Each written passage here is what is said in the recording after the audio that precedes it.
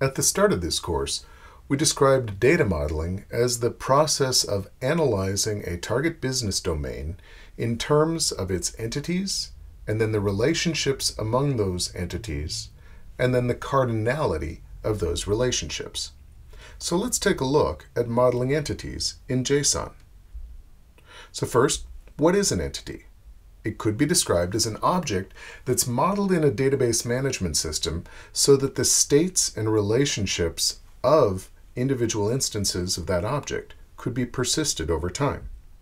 So if you have an order processing system, you might have entities like customer, order, item, product, address, and pay type. So the question becomes, how can you describe those in JSON document attributes? Well, what are the entities in this very simple use case? Imagine you have a customer who creates an order. That order has a pay type.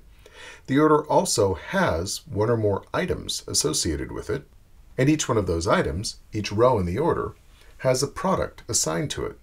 Now, each of these has various attributes associated with it, like a product has a name, description, and a price, and each row in the order, each one of the items, has a quantity associated with it.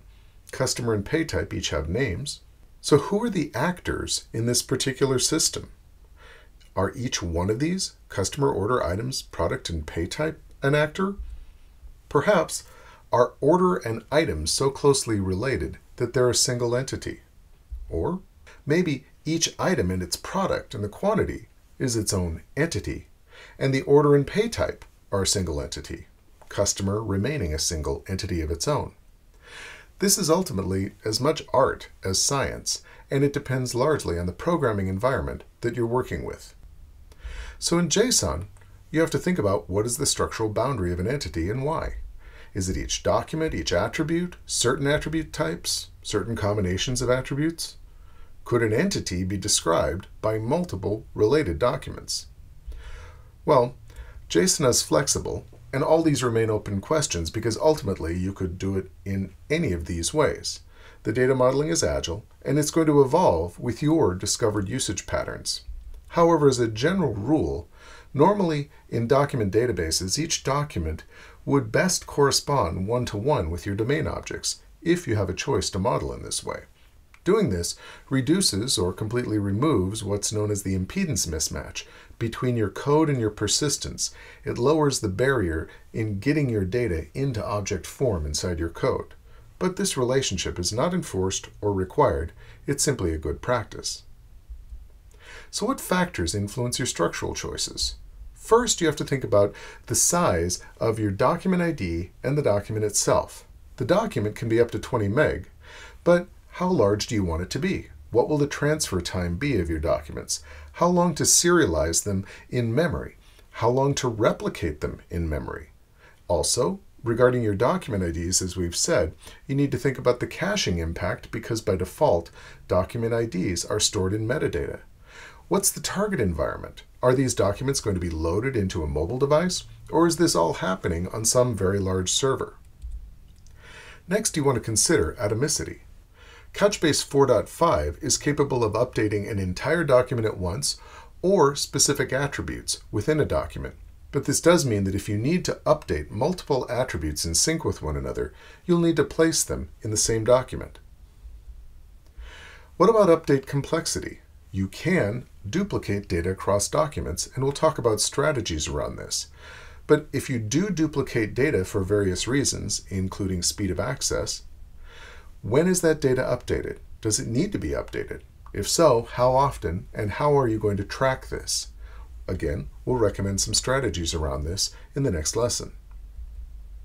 What about the strength of your entity relations? Related data can be co-located or duplicated in a single document. Do you need to access related data with minimal network traffic? Perhaps that's a reason due to tight relationships between, for example, an order and its items to locate all that data in one document rather than divide it up. Last, what about the complexity of code mapping? JSON does easily map to code, but would a particular document make sense as a code object? How complex would that object need to be?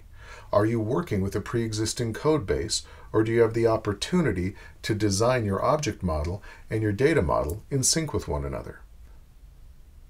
So in this course, we're working with a conceptual model for an application we call Couchgadget, a very simple ordering system to buy gadgets, and it involves a customer that creates an order. Well, the customer has contacts and has addresses and has pay types, but the order itself may have multiple addresses for shipping. It also has a pay type, one of the available customer pay types for that particular order, but that order also has one or more items, and each item has a product, but it also needs to have locally within the order the quantity and discount related to a particular item being ordered. So where are the entities in this diagram? Here we'll suggest possible entities by color, but these are just guidelines, and in the physical implementations we show ahead, you'll see different choices being made. So, is an entire order a single entity in a single document? Or is there more than one entity involved here in this document? Perhaps the customer is an entity. Or maybe there's a customer and an address as separate entities and you shouldn't munge the data together. Perhaps each item like email and Twitter is its own contact. Is each contact an entity of its own? And should each entity have its own document? Here we see that the contacts could be listed as an array, where each element in the array is a document ID, and then all of the detail for that particular contact is contained in a separate document. Well, is document size an issue? Is this a mobile app or a server app? Does this data need to update atomically? It has to be in the same document for an atomic update, but perhaps that doesn't matter with contact information. Is speed a factor? Should all of this data be contained in a single document so that it's immediately available without any further joins or requests? Or maybe it's not actually duplicate data, but a snapshot of an internal document that you would then timestamp because you're recording the state of the data at a particular point in time. How easily are each of these documents going to map into your code base? Again, is it new or existing code? How would you answer these questions differently if we were talking about pay types or addresses? What about products in an items array in a given order? Why would you answer these questions differently? That's what we want you to think about here. So what have you learned in this particular lesson?